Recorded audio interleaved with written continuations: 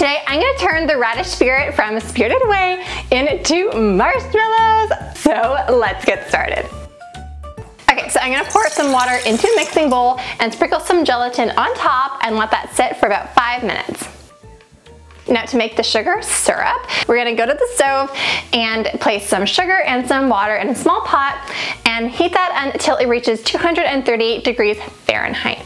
And this is going to ensure that the marshmallows set in the proper marshmallow way. Now we're going to come back and pour that directly onto the gelatin mixture and whisk it for just a couple seconds until everything is nice and incorporated. And then we're going to beat it on medium-high speed for about 8 minutes until it's nice and fluffy. And now I'm going to add some vanilla extract and mix it for 1 more minute until it looks like this.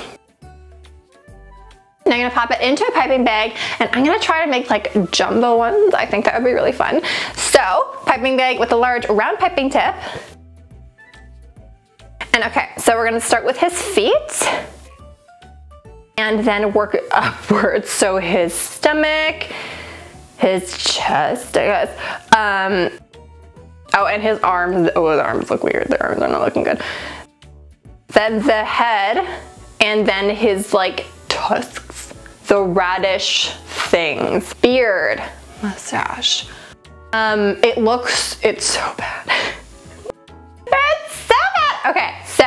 Mini or regular size marshmallows are clearly like they were that size for a reason, so small round piping tip. Now you'll leave them overnight for them to set.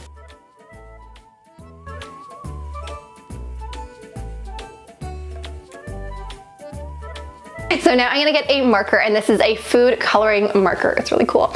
And I am going to draw on his eyes and I guess like all the little like creases and stuff he has. I don't know, markings, texture.